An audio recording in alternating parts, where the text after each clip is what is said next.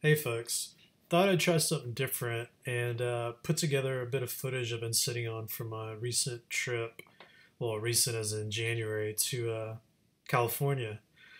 Those of you guys who know me know I'm originally from Houston, Texas. But this past January, I took the kids and Katrina to California to go to Mammoth and Disneyland. And once that trip wrapped up, and Katrina and the kids were on their way home, decided that before heading to Las Vegas for work, let's spend the weekend doing some riding. So took a trip from Los Angeles out to Las Vegas so that I could go to Bootleg Canyon just outside of Boulder City. So there's Las Vegas. Boulder City is just to the southeast of Las Vegas, probably only about a half an hour drive if I remember correctly. So Boulder City's basically the town that got formed when the Hoover Dam was built, and Bootleg Canyon are these hills just outside the town.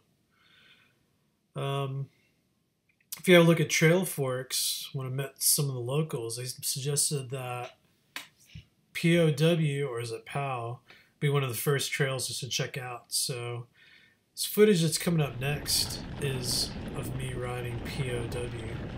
I just, looking back at this footage, I'm just amazed by how beautiful the scenery is.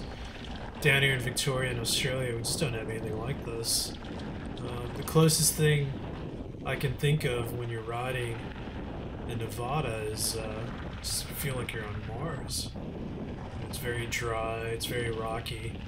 Now this is a blue trail, so it's not too wild, and I'm on a rental bike. And also, you know, there's that fear of being in the States. You definitely don't want to injure yourself over there. Next thing you know, you're going to get slapped with $1 million hospital fee.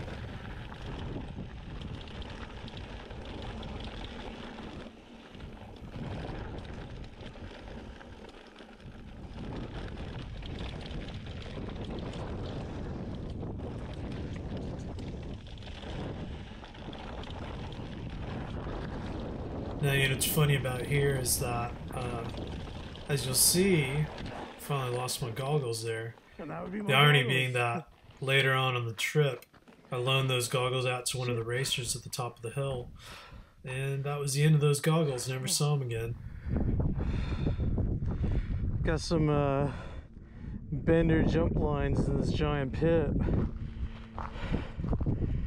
It's a pretty decent step. You see that second run out to another one. Nope.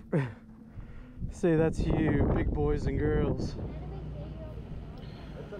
Now, the Nevada State Champs were on while I was there that weekend, so I took the opportunity to grab a shuttle pass and take the shuttle up to the top of the hill. The funny thing about the shuttle is that the locals all warned me that the shuttle was the scariest part of Bootleg Canyon, and they were not exaggerating. Talk about death gripping on your mountain bike. It's another thing to have to death grip on the side of a truck while it shakes violently and tries to throw you out.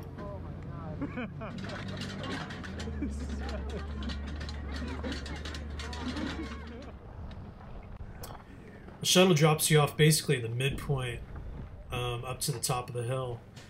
As you can see, it's got a bit of a sort of level area where you can get a couple of trailheads.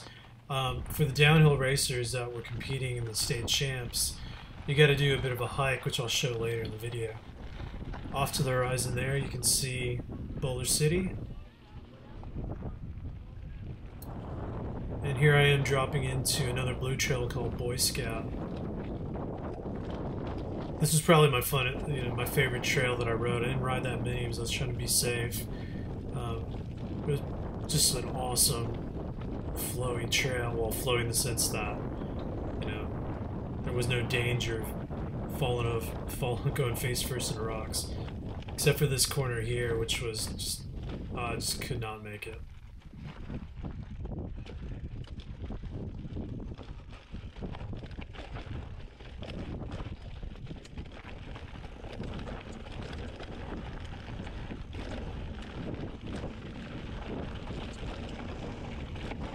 I have to say that the stump jumper that I rented from the local bike shop really impressed me. I mean, it's a 27.5 bike, and size large.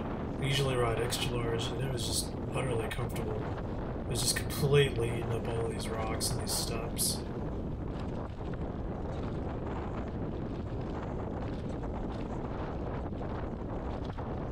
Just watching these videos, I'm just missing that whole area. Hopefully, once we get through these tough times and international travel starts again, I'll be able to get back over to the States and ride some of these trails again. Once you finish up with Boy Scout, oh, hey Dougie, you then go into Girl Scout to end up at the bottom of the hill. As you can see, the downhill riders are coming up that shuttle that I took to get up there.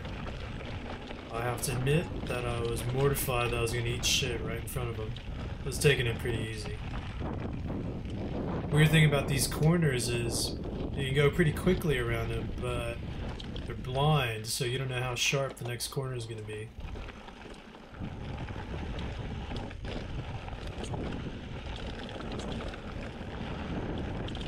Unfortunately, I'm not exactly what you would call fast. There's a lot of things going through your head when you're somewhere unfamiliar on a rental bike and you have to go to work in a couple days. So it's taking it pretty easy. That being said, if I got back, I think I'd try to go a lot harder.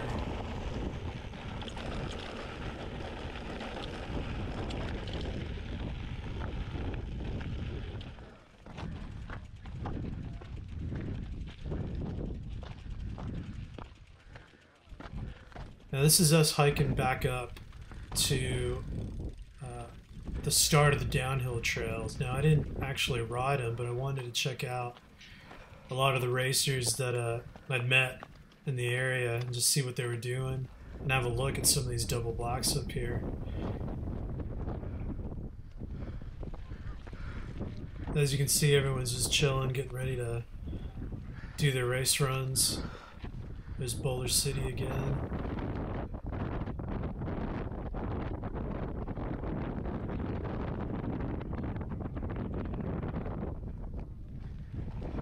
You can see those are zip lines for a flying fox.